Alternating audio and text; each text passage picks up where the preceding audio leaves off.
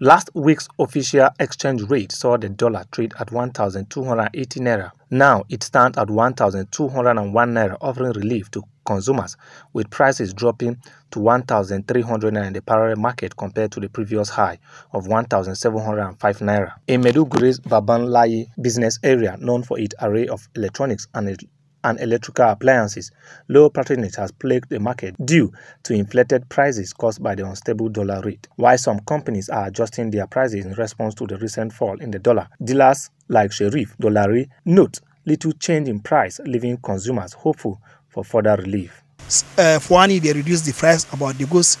She reduced it like 50,000, some big goods. If like before, when the customer come to buy goods from here, she need to carry AC like 4-6, but now about the price is higher. They carry only 2 and 1.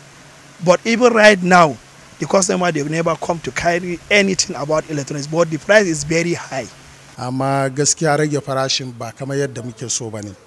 Some of the companies reduced their prices, but not the way we want. We want them to reduce the prices in a similar way it kept going up because of the dollar value. The rates go up without any notification or warning.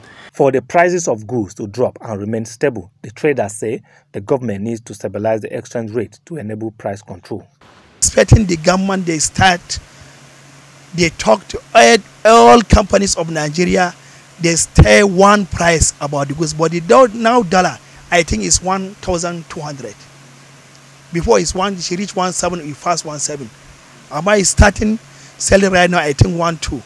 So I expecting the government, they can stay to talk any companies, they're selling price at the cheapest price. Many residents hope for a full recovery of the Naira so that they can afford to buy goods at fair prices.